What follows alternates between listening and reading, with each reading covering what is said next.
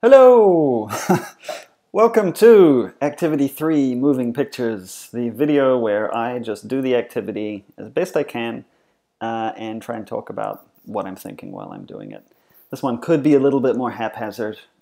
We shall see. Again, it is me, Pippin, here doing this activity just like you. Let's see how I go. I mean, you would think that I should be able to do a pretty good job since I actually wrote the activity in the first place. Let's see, maybe I won't. Okay, so I'm on the activity description here on the course website. It says that I'm going to continue to get comfortable with Git and GitHub. That's a good idea. Declaring and changing variables, that's what this week has been about. That makes sense. And using map and constrain. Perfect. Sounds fun. Okay, so the idea is we're making an animation. There's going to be two circles. The one on the left is bigger and more transparent than the one on the right. They're going to come into the screen growing. When they reach the center, they're going to stop but keep growing. I guess they're going to stop moving. And the background is going to be changing color. So, you know, it might be the case that you think you can do this without following any instructions, in which case that's fine. I mean, the main thing is to just do some programming to a large extent. But if you want to follow along with me, then let's go through these steps and do them one by one. So the first thing is creating a new project. Always good to start a nice, fresh project by downloading the template. Thank God that worked. And opening it. There it is there. Okay, so my downloads folder. Hate that view on the Mac, actually, I've got to tell you. So I unzipped it. Oh, there it is there. It says rename the folder from template P5 project to O3 moving pictures. O3 moving pictures. It's a good idea to name our folders after the project that is actually inside them so we can actually understand what's going on. And then I need to go to my course repository, which for me is in Documents, GitHub, Cart253, and then I want to put this into the Activities folder, right? Because this is an activity. I'm just going to drag it over. Perfect. So now it is in my repository. It's in my Cart253 repository in the appropriate folder. It's got a good name, and I'm kind of ready to do stuff. But before I do stuff, it's reminding me that I should go to GitHub Desktop and actually commit the fact that I have started this activity. So let's go to GitHub Desktop. There we can see all of the files that were inside that folder that I just added. And I'm going to say A3, not A hash, started the activity. I don't know, that's fine. A3 started the activity. So I'm saying A3. I'm doing this because in this class we're going to be working on all kinds of different projects inside the same repository, just to kind of save a bit of time from starting new repositories every single time you do something. So I'm using prefixes just to point out which thing I'm working on when I commit. Done. Okay, step one. That was easy. Back to Chrome. And of course, yes, good to always start projects like this. Good. So let's make a plan. So again, if I were doing this not for a class, I might just sort of start writing code and just sort of see what happens. I would figure that I could get things working that way. But because we're trying to be a bit systematic, let's have a little plan. So the first thing that we would do is think about the variables that we need. The variables are what's going to kind of control everything. It's going to have all of the changing numbers that make the circles move on the screen and change size and make colors change and stuff. So they're very important. Then we'll just do the basic setting up the canvas thing. That's just making a canvas. Then we're going to need to think about our background color. We know that that's going to change from I think it was black to red, so that's going to be important. And then we'll just deal with the two circles, maybe one by one. Maybe we'll have to go back and forth a little bit. But we know that, for example, the left circle is going to move onto the screen, moving, I guess, from the left to the right. We know that that's a positive direction when we think about the x-axis. We need it to stop somehow when it hits the middle, and we need it to keep growing until it fills the screen. And then some stuff like that for the right circle, except that it's a bit smaller. Okay, it's quite a lot. And this is like, I guess it's a good thing to point out, right? That just even simple programs involve quite a bit of thinking. Even when they're sort of obvious to some extent, or like it's fairly clear what you need to do, there's still like work to be done just to go through the steps to accomplish them, especially if you're talking about it while you're doing it, like I am. Okay, so the first thing we want to think about is variables. Variables obviously is about what can change. Generally speaking, we want a variable for anything that's going to be a number, though, in our program, right? Even if that number is not going to change, it's almost always better to have it be a variable anyway. Okay, so there's three basic things in our program. There's the background color, there's a circle, the first circle is sort of on the left, and then there's the second circle, which is the circle on the right. Now, what we're going to do here is we're going to use JavaScript objects for each of those three things. Because that allows us to think about them as little units inside our program that have got their own kind of stuff in them. So the first thing that we're being asked to do here is declare a variable called bg for background. It's a little bit of an abbreviation. Could also just write it out as background if you want, though you have to be careful because it would then share the same name as the background function, so we won't do that. We'll call it bg. And we're just going to make a JavaScript object. We're not going to put anything in it yet. So over to Atom. Oh, but I haven't even opened the project yet, so let's do that first. So in Atom, I need to go to Open, and I need to go to Documents, GitHub, Car253, Activities, O3 Moving Pictures. Remember, I want to open the folder that contains the project in it, not any of the earlier folders, and not any of the folders or files inside the project. I want this specific folder. Open. Okay.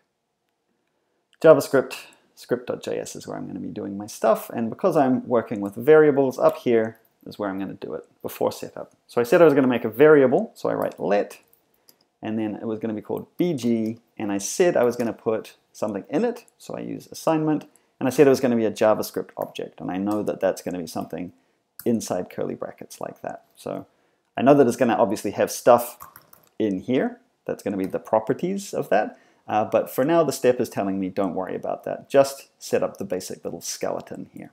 So I'll do that. And now I'm going to do the same thing, okay, for the other two. So same thing for circle 1, same thing for circle 2. You could also call them left circle and right circle if you wanted to. But I'll follow the steps. So circle 1 is going to be a JavaScript object, and circle 2 is going to be a JavaScript object as well. Good.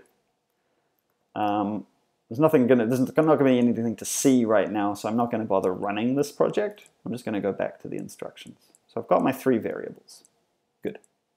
Now, really, the more important thing, having worked out that there are three things I care about, is I'm going to want to have some sensible properties. So let's talk about the properties for the background. Now, because I want the background to go red, I can tell that I'm going to need to have three numbers when I use the background function, right, to specify the red, the green, and the blue. And so this bg variable is going to need to be able to set those values. It's going to need to know what color the background should be. And so we're going to have properties for red, for green, and for blue. Again, you could call them red, green, and blue. You can call them R, G, and B. It's up to you. We know that it's meant to start as black, so they should all start as 0. So let's go back to the bg object. I hit tab there just so that my cursor would go in. This is called indenting. That just makes it a little bit easier to read. So the R value is 0, so it's the first property. The letter R is the name of the property, then the colon to tell it what's going to be in it, and then the 0 is the value, and then a comma, because I'm going to add some more. Same thing for green or G, same thing for blue or B. Perfect. Red, green, and blue, they're all 0. Okay, done. Add the properties for the first circle. So the first circle, this is going to be the one on the left. We know that it needs to be a bit bigger than the one on the right, but apart from that, it's just a circle. We also know that it needs to move in from the left and it needs to grow. So we can already tell that there are a few different qualities or properties that this thing needs. It's going to need a position, so an X and a Y. It's going to need a size because it's going to grow. And it's going to need a fill property because we're going to want to set it to some kind of a color, right? And there are actually other things, but let's set up the other things when we need them, okay? So let's go and put those things over here. So the first circle is going to have an X. So the first property is called X. I know the circle starts on the left. and I know that the left-hand side of the horizontal axis is at 0. It's going to need a Y position. I don't think it actually specified that in the brief, but I'll just put it in the center of my canvas. I don't actually have a canvas size right now, but I know that I'll probably make it 500 by 500 because that's just what I seem to do. So I'll put it in the middle of that at 250. It's going to need a size. I will default its size to 100.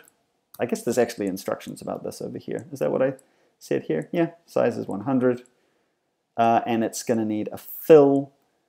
And we're going to set it's going to need 2 properties for its fill, because it's going to, of course, because it's going to be transparent, right? So it needs both a fill color, like a fill shade, and a fill alpha, a transparency. So its fill is going to be white. So fill is going to be white, and its alpha needs to be some kind of semi-transparent color, I guess. What did I suggest here? 200? Okay, sure. So quite a few details for circle 1 there. But they're fairly basic ideas. So it starts on the left, it's going to be in the middle on the vertical axis, it starts with a size of 100 pixels, its fill is going to be white, 255, and its transparency is going to be set to 200, so almost completely opaque. Okay, and that's enough to do some basic good stuff with my circles. Second circle, same thing, except its X property should start on the right, so that would be the width of the canvas. As a number, I'll talk about that in a second. And its size should start off smaller than circle 1 so that they can nest inside each other and you can see it. Makes sense. I can see that we're all going to do some other stuff later, but for now let's just do the most obvious thing.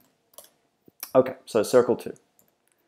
X needs to be at the width of the canvas. Now, you might think that you could write width here, and you would like to be able to do that because that would be nice. But it won't work because if we try and use width here, if you think about it, setup hasn't happened yet, so there is no canvas when I'm doing this stuff. So in fact, I can't talk about the width. I have to actually use a number here. Because I said I would make it 500 pixel wide canvas, I'm going to write the number 500 there.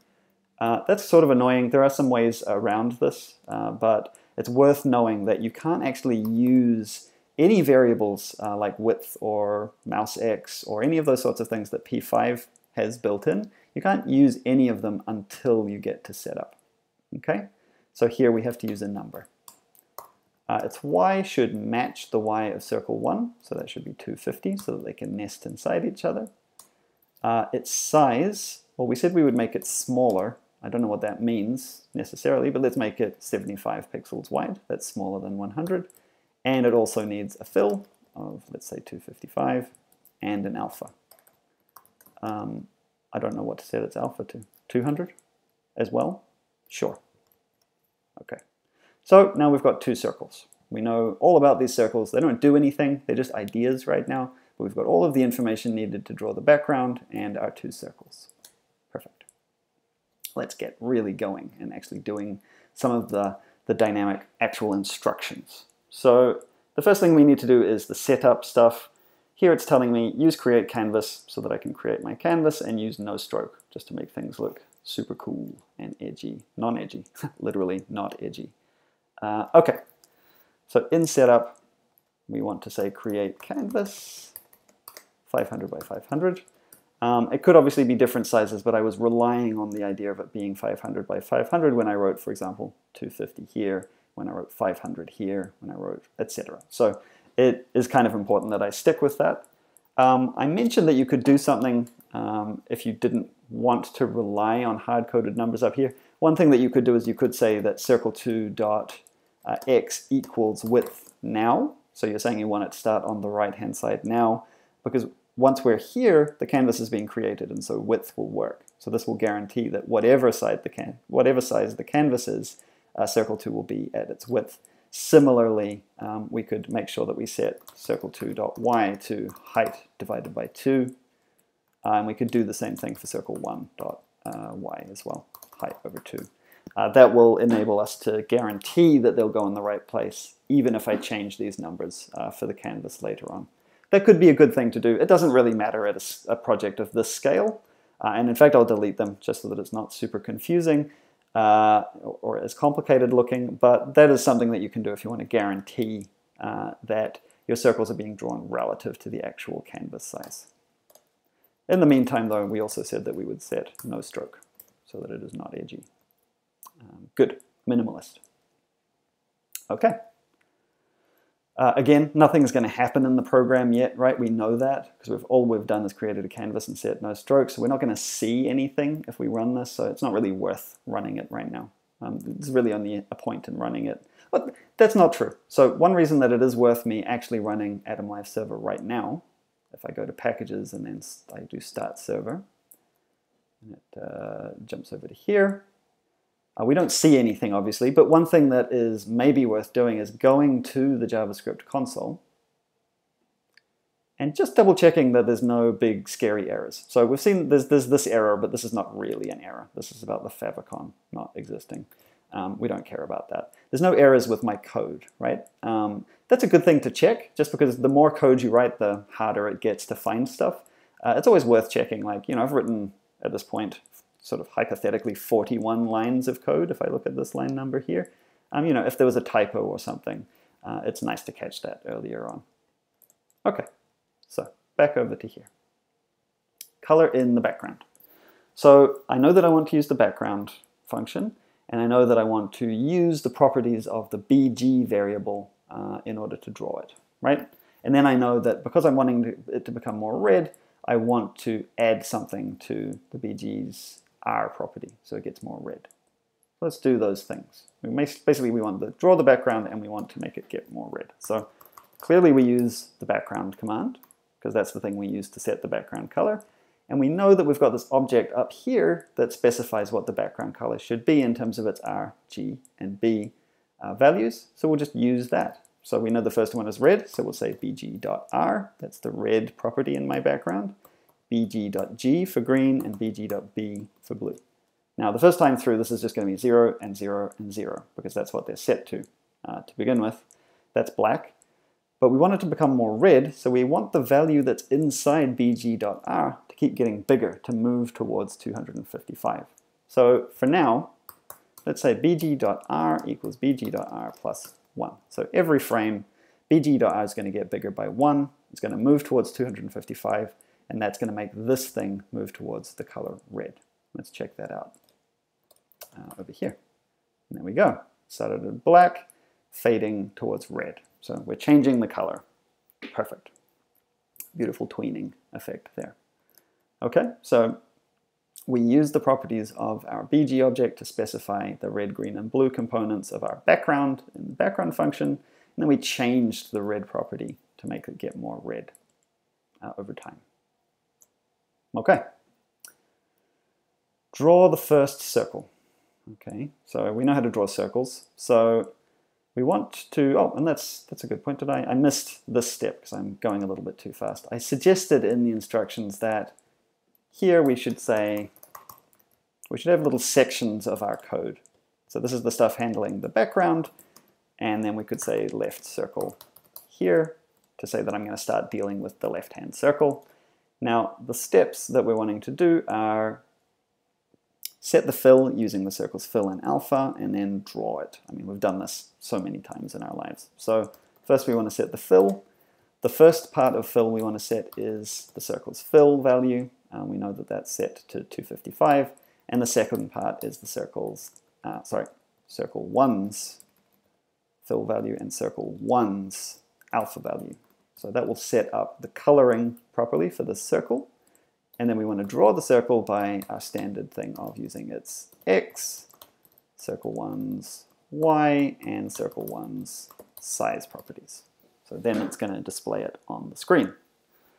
Will it do that? Let's go check. Yes, it's sitting there. It's just going to sit there because obviously nothing is changing right now. There's no stroke because we set no stroke. You can see it's a bit pinkish because we can see the red background through it because of the alpha value. So that worked. Okay. Obviously, I'm doing this reasonably quickly. Obviously, you should maybe pause as I move between steps if you're trying to do it kind of step by step with me. Or not, up to you. But I'm aware that I'm not pausing for sort of long periods of time to give you time. Just pause the video whenever you want. So second circle, same thing, right? But for circle 2. No, that makes sense. So given that it's the same thing, one thing that we could do, so we'll write our little comment that says right circle, so we know which one it is. We could actually just copy all of this across, really. But what would we have to do to make it draw the right-hand circle? We'd have to change all of these 1s into 2s.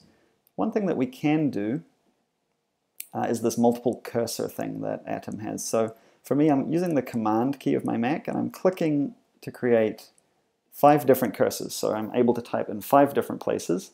And what that lets me do is delete the 1 and replace it with a 2 in all of the places that I needed to do that. And then if I click somewhere else, it's just back to 1 cursor. So now I've got my right-hand circle. It's all of the same stuff that the left-hand circle did, except for circle 2. So if we go back, now circle 2 is there. We can see it's a bit smaller than circle 1. But they're both just sitting there for now. Okay, so we've drawn our circles. Very good. We're getting there. Now, make circle 1 move to the right. Perfect. So here I'm saying that you should do this before the fill instruction. It doesn't matter that hugely if we do it before or after drawing the circle, but I think that there's something kind of consistent about making it move before you draw it. So I'm going to do that. So let's add a positive number to circle 1's x property so that it moves to the right. Okay, so before I fill it, which is here, just after the comment, I want to say circle1.x, and I want to add something to it. So it's going to be circle1.x plus something. I'm going to say plus 1, because that was what was suggested.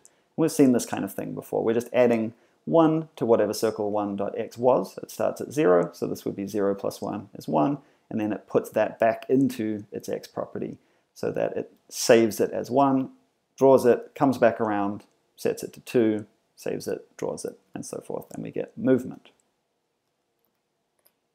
There we go, it's moving. Now it's not going to do what we wanted, right? Because we wanted it to stop in the center, and it's ignoring us and just moving. Oh, but there was a nice overlap there, like the MasterCard logo. It's buggered off somewhere. We don't know where it's gone, so it's not perfect yet, but it is moving. Okay. Now, if we wanted it to stop, there are lots of different ways that you can make something stop moving in programming, and there's more sophisticated ways. But we do have access to the constrain function, and the constrain function could mean we could make it so that it won't let circle 1 move any further than the middle of the screen. Okay? So we're going to use constrain to limit circle 1's movement between 0, which is where it starts, and the middle of the screen, which is the width over 2. Okay, so after we've added something to it, like this, we then want to use constrain. So remember that we have to assign back into circle1.x to make this stick. So we say constrain. We say the thing we want to constrain, which is circle1.x, that's the value we're trying to limit. And we know that the lowest value it's allowed to have is 0. That's when it's on the left. And the highest value it's allowed to have is the width divided by 2. That's the center of the screen, right? So after we've made it get bigger, we then want to make sure that it stays within this range of 0, which is the left, to the middle, width over 2. And if we go and watch it now, it moves along, it's moving along, adding 1, adding 1, adding 1, and then it hits the middle, and the constraint is saying, you shall not pass. You're not allowed to get any bigger than width divided by 2, which we know is 250. Cool, well that worked. Actually, it looks like a floppy disk now. I didn't really think about that, but it looks like one of those old 5.25-inch floppy disks that existed before you were probably born. And that's okay. That's okay that I know about those floppy disks. Okay, I'm not old. Okay, here we go. So we made it stop in the center. That's perfect. And we want to do the same thing for the second circle, right? It needs to move to the left, so it needs to move negatively. And we want to do that same thing of constraining it. This time we want to constrain it differently. It needs to be constrained between width over 2, between the center and the right of the screen, which is width, right? Because we want to think about the low value and the high value. So let's do that. Same basic idea though. So circle2.x is equal to circle2.x. Now we could say -1, but remember that we talked about this idea that it's better to say that you add a negative number. Looks kind of stupid, but we're going to add -1. Which is the same as subtraction. But if we were going to make these into variables, like a speed variable for each one, which we probably should, the speed would be -1. And then we want to constrain circle2.x again, so circle2.x is equal to constrain circle2.x between width over 2, the middle, and width, the right, but not the far right, never the far right. Okay, so that should have the same basic effect. So it's going to move left because we've got a negative number there, so it's getting towards 0, which means moving left. And we're constraining it to make sure that it stays within the center and the right side of the screen. So if we watch that, they move together, it's very beautiful. Oh, and then they perfectly in synchrony because they both move at exactly the same speed, interlock in the center of the screen and stop moving. It looks sort of quite nice, really, like a sort of alien interface. And all the time, you know, the screen is getting more red. It's quite satisfying, actually. I don't hate it. Okay. Oh, right, but now the circles need to grow. Okay. So they also need to be getting bigger. Frustrating. There's so much to do in this life. So for circle 1, let's make it get bigger by just changing its size. Okay? So there's two things we want to do. One is that we want to make it get bigger, so we'll add to its size. I'm suggesting adding 0.25 to its size here. That's fine. And we also want to use constrain again to make sure that its size never gets bigger than the width. So we want it to stop growing when it's the same size as the canvas. Because otherwise it's just going to eat the canvas and we won't have the nice kind of targety effect that we had before. So let's go do that. So left circle is here. We could change its size before or after this stuff. I'll do it after. So circle1.size equals circle1.size plus, it suggested 0.25. I'll just slavishly follow my own directions. And we want to constrain that. So circle1.size equals constrain circle1.size to be between 0. It's never going to be size 0, but that's okay. And the width of the screen. So it doesn't get bigger than the width of the canvas, sorry. Okay. So if we go over and look at that, we can see it's getting bigger. Oh, it's pretty slow. I'm feeling ever so slightly bored watching it. If you're feeling bored watching your program, maybe you should go change a number. I'm going to make it get bigger faster than that. 0.25 is too slow. Let's make it get bigger at 1 pixel per frame. There we go, much faster. Great, great, great. Great, great, hurry up, yep. Same behavior, they still both stop in the center, and because of that constraint on the size, circle 1 keeps growing until it reaches the size of the screen, and then constrain makes it stay at that size after that. So now it looks like a very bad egg or something. I don't know what that looks like. Let's say it looks like an egg. Okay, so that's done. Now we could do the same thing to make circle 2 grow, as it says here, but in the instructions I'm asking us to use map, I think. Is that what I'm trying to do? No, I'm just using relative programming. That seems fair as well. So one useful thing that we can do, we could use map for this as well actually, but it's much easier to use multiplication. So instead of adding a number to the size of circle 2, which is the one on the right, we could actually just set its size to always be the size of the first circle multiplied by a fraction. So it's always going to be a proportion of the other circle. The nice thing about that is it's always relative to the other circle. So let's go set that here. Circle2.size is equal to circle1.size. So we're setting the size of circle 2 relative to circle 1, right? Times, let's say, 0.75, I don't know. So circle1.size, whatever that is, and we know that this is changing, right? It's growing. We're going to get 3/4 of that size, and that's going to be the size of circle 2. And the beauty of that is that it's going to kind of inherit the growth of circle 1. So as circle 1 gets bigger, circle 2 gets bigger too, but it's always 3/4 the size of circle 1, right? So let's go look at that. So now they're both growing.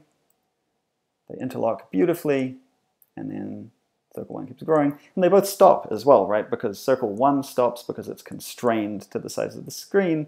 Circle 2 stops because it's always 3/4 the size of circle 1. And therefore, if circle 1's not getting bigger, neither is circle 2. That works really well. I'm aware that I said at the beginning of this activity I was going to use map, but I clearly didn't. You could think of how to use map here to do circle 2's size as a mapping of circle 1's size instead of what we're doing there. Okay, let's check in with our instructions. Right, yeah, so we're technically finished, right? The screen gets redder, it gets all the way to red. The circles interlock, they grow, they move in from the sides, it's beautiful, it's happening. But one of the biggest things that you probably notice is that we've added a whole bunch of numbers, right? Here's these 1s, those are kind of that's the speed. This is kind of the growth rate of circle 1. So that's not great. Here's another speed. Here's kind of the relative size of circle 2. So there's quite a few places where there are numbers that should be variables or properties of those objects, right? So there's a few more tidying up steps. Let's do these quickly. So, oh, right, so here's a map. So let's map the background color. That's a nice idea. So instead of adding a number to the background object's R property, so we've been adding 1 to the background to make background's red property to get it more red, let's use map. So we're going to use map to get the R property to be based on the size of circle 1. Well, that's quite nice. And we want the canvas to be red at the exact same moment that the circle matches the width. There's quite a lot to think about there, but let's think about that. So here, instead of this just kind of blindly adding 1 to the background, knowing that it will eventually get there, let's say that the background's red property is going to be a mapping. And what we're going to map is the size of circle 1, so circle 1.size. We know that circle 1's size is between, well, what does it start at? It starts at 100, okay? So we know that it starts at 100, and we know that it ends at width, right? Because we know that we constrain it to end at width. So the range of circle 1.size is from 100, the smallest, to width, the largest, okay? And we're wanting to map that to a standard color number, and we know that that's between 0 and 255. So at the start, when circle size is 100, it's going to be using 0 as the range that it's going to. So it's going to set bg.r to 0 at the beginning. And as it moves towards the width, as it grows towards being the width of the canvas, it's going to be also changing bg.r to grow towards 255 over that same amount of time. Just make sure that that works. Indeed, it is working. So now the redness of the screen is being controlled by the diameter of circle 1. That's nice. So that's a good use of map. Clearly, we should set speed properties for circle 1 and circle 2. That's just a classic. So here we're adding 1 to circle 1.x. We should really have a circle 1.speed there, right? Same thing for circle 2.speed. Circle 2.speed there. Finding numbers and destroying them is a good thing to do. Obviously, I can write it here, but I have to actually still add it to the object up here. So what did I say? Speed. So after size, maybe, circle 1, add a speed property of 1. Don't forget your comma. Notice how when I didn't have the comma, the word fill has kind of gone white. That's a way that you can tell that you're missing something, which is a comma. That makes it turn red. Same thing for circle 2. Its speed is going to be -1. Remember, I talked about how it's better to have a negative property, the negative property that you still add to its x position. Okay, so now those have been changed to numbers, and our code looks that little much better, bit better. These now look a little bit more sensible. And you can probably imagine that we're going to also want to change this 1. Let's call this circle 1 dot growth rate, I guess. That seems sensible. So we're adding the growth rate. So again, we've got growth rate, circle 1 dot growth rate here. We need to add it as a property of circle 1. So let's add that after size. I don't know if this is completely the right place to put it. Growth rate, and it was growing at a rate of 1. So I set it to 1. So growth rate, colon, 1, comma. So we've added that property. Okay, and then the final one that really sticks out like a sore thumb, there are a couple of others we could actually tweak as well if we wanted to, is this 0.75. So for this 0.75 kind of represents the relative size, or the sort of ratio of circle 1 to circle 2. So we could call this circle 1 dot, I don't know, size ratio or something like that. I don't know if that's the perfect name. Sorry, but it's circle 2 dot size ratio, right? So in circle 2, its size is going to be set to circle 1 size times the special size ratio that circle 2 has. So let's go set the size ratio to 0.75, 3/4. Okay. So now, again, it's worth noting that it's really nice having all of this information up here at the top. It makes our program really easy to change, right? If I go back over and look at it, here, for example, circle 2's size ratio is 0.75. It's very easy in this program now to say, oh, actually, I'd like its size ratio to actually be 0.5, so it's half the size. And then immediately I go back, and now the circle is half the size. It's really easy to edit in that way. Looks like a nice hat as seen from above now. Okay, so we've changed all of those nefarious numbers I see that here I called it relative size. That's also completely fine. Naming things, so long as you're being sensible, is okay. Add more comments. That's a good thing to do. And of course, commit and push is always the right thing to do at the end. So I'm pretty satisfied with this program. I've got nice JavaScript object variables controlling 2 circles in the background. I've got quite a bit going on here to animate my things moving around. So let's go back to GitHub Desktop. And I mean, it's a bit unfortunate, but I'm going to have to say A3 completed the activity, completed the activity. And I'm going to say in the description, sorry, I didn't commit more often. If you're working on a project and you're doing, work that you're going to hand in, it is a good idea to commit a little bit more often. I understand, though, as you can see, how you can get excited about just kind of making progress and you forget to commit. Generally speaking, though, if you do something that appreciably changes your program, you should be committing as you go. I probably should have committed, once I got the 2 circles on the screen, once I got them moving, etc. But I didn't. And that's life. Commit and push, and we've finished that activity. Okay.